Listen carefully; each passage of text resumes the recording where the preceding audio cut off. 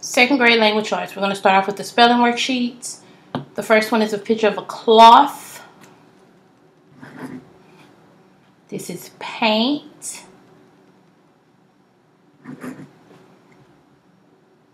Count. Whirl. I can barely see this picture, but I do know that it's a stall.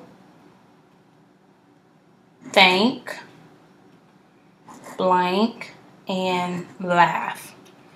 You can't really see laugh. There you go. Let's go to the second one. Fiction.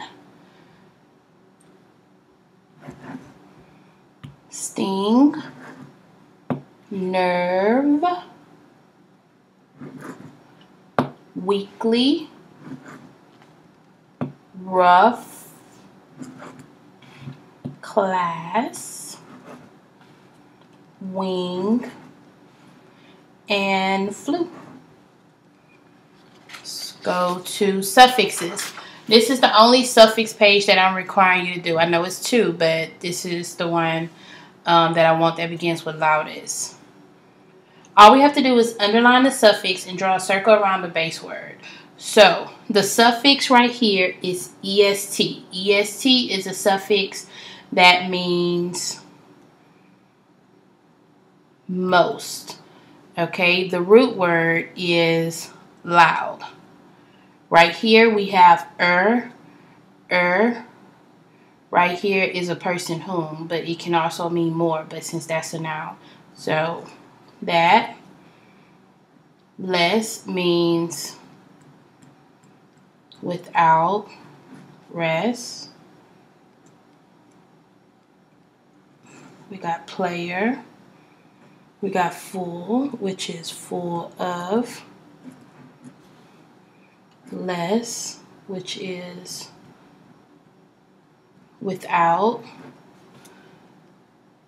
We have older. In this word, the suffix means more. So when you're older, you're more old. Est means most. Nice. Er means more. Tall. Less means without. Help. Full means full of. Cheer. And then we have a painter. Let's go ahead and look at the prefixes.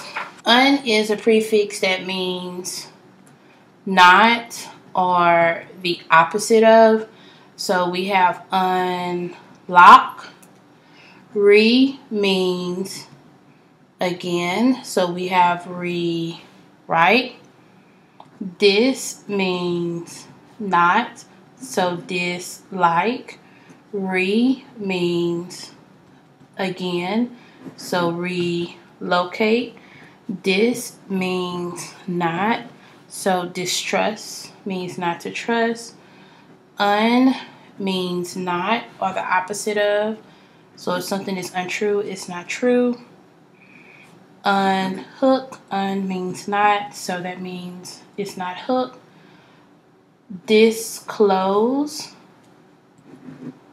This is a prefix that means not. Re is a prefix that means again. Remix, mix it again. Un is a prefix that means not. So if something is unsafe, it's not safe.